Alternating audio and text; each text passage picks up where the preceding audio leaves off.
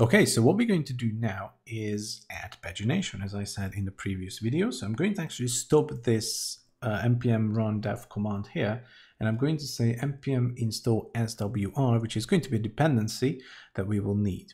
Now, you don't necessarily need swr for pagination. You can use another thing called use query. So it's really up to you which one you want to use. As I said, my example uses use swr because I think it's a very interesting feature in Next.js.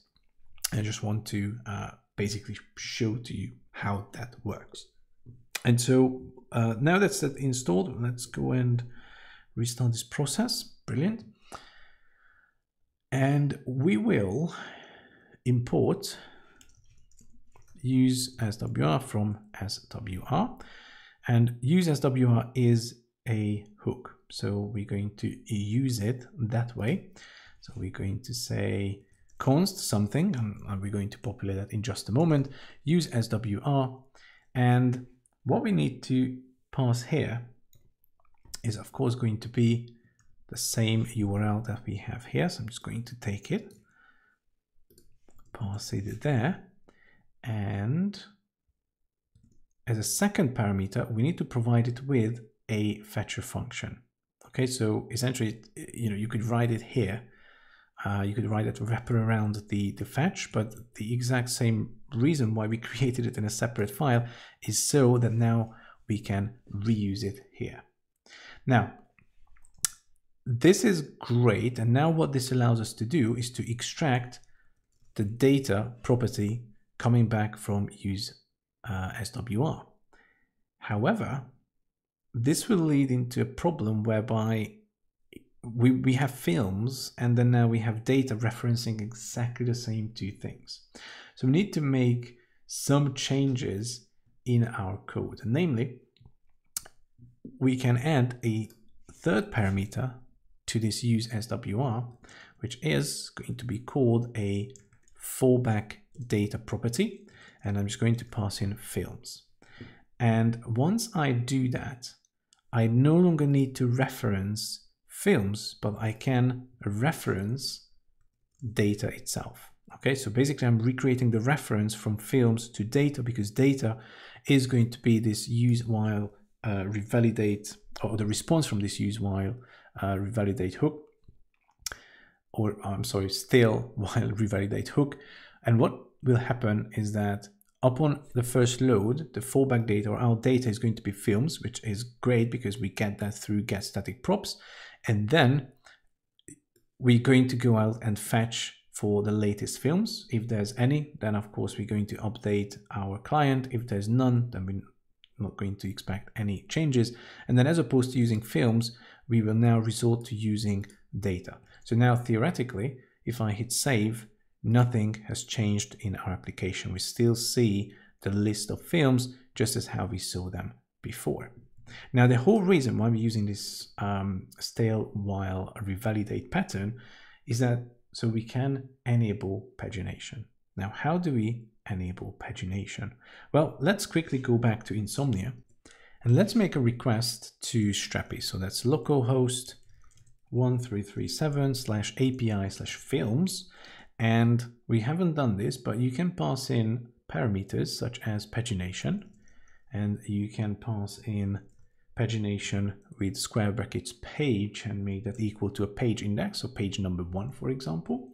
And as a second parameter, you could pass in pagination page size in square brackets. So how many films you want to see per page. So maybe let's go with 3 for now. Okay. And voila, here's our data. And of course, I mentioned to you earlier that I've added some more data to Strapi. So let's just try to count this. So we have 1, 2, and in fact 3 objects. But if we check the meta information in terms of pagination, we're on page 1, page size is 3, page count is 3, and then we have a total of 9 elements. If I change this around, so let's say page size is now 2, we are now going to get, we are on page number 1, page size is 2, so we get 2, things per page. We will have 5 pages in total, and we have 9 elements returned.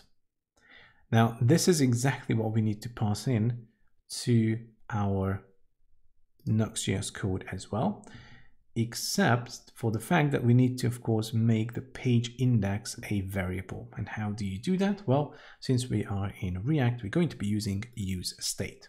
So I'm going to say const page index and set page index. And I'm going to be using the useState hook. Of course, we need to import that from React like so that the automatic import wasn't correct. And I'm going to set the state to be 1. So we're going to basically start with page number 1. And then we're just going to write pagination page is equal to the page index. And I'm just recreating that REST API call that you saw in Insomnia. Let's go with page size of 5. So that's great. But the next thing that we need to remember is that we have a fallback data to films, which is not paginated. So we need to pass this call to get static props as well. So I'm going to do /films, and then we're going to just replace the page index with 1, because we can basically define that to be 1, because upon the initial load, I only want to see the first page, right? I don't want to see any other pages, so it's safe to sort of have that as a fixed value in there. Next up, let's add some buttons so that we can actually do some pagination. And what I'm going to do, I'm going to grab some pre-made code because I don't want to type all of that in. I'm just going to paste it in here, and now let's go through that. So I just have a div, and I have 2 buttons here. One is a previous button and the other one is the next button. And I added some logic, and basically I say if the page index is equal to 1, I do recolor the button to be gray, and I also enable the disable property on it. And more importantly, the onClick handler is going to set the page index. Okay, so if someone wants to click the previous one, I'm going to take the current value of the page index and I'm going to decrease that by 1. And I can do that very safely because I'm using that as a state on this component or in this page. And then the page index will automatically be passed to this particular call. And likewise, for the next button, I have to do some extra work because I basically have to say if data is available and if the data has a meta property that has a pagination property that has a page count, then I basically can do all sorts of things. I can disable the button, I can have the onClick handler by default to set the page index. But basically, if I don't have more pages to go to, I'm going to disable the next button. And this data, remember, this pagination page count, which I'm also using to basically say how many pages I have, all comes from the meta pagination page count property, which is a response from Strapi. So this is how all of this comes together. So let's hit save, and then let's go to our app and see what we get. Okay, so we have 1, 2, 3, 4, 5 films as expected. The previous button is disabled. We get 1 page out of 2. And if I hit the next button, then we go to the second page where I see the other 4 films. And I can't click the next button because I am basically at the end of my pagination. But you see how if you add more films, so feel free to do that. Feel free to add, 6, 7, 8, 9, 10, 100, or feel free to play around with these. Actually, we can do that real quick here. And I can set the page size to be, 2. And remember, you have to do it in 2 places. Oh, and hit save. And now we're going to get, 2 pages. I'm sorry, 5 pages. And now we can basically go through these individual pages like so. Okay, but I'm just going to leave it at 5. But as I said, please feel free to play around with this. Okay, so that's a massive portion of our code done, but there's still a lot more that we have to do.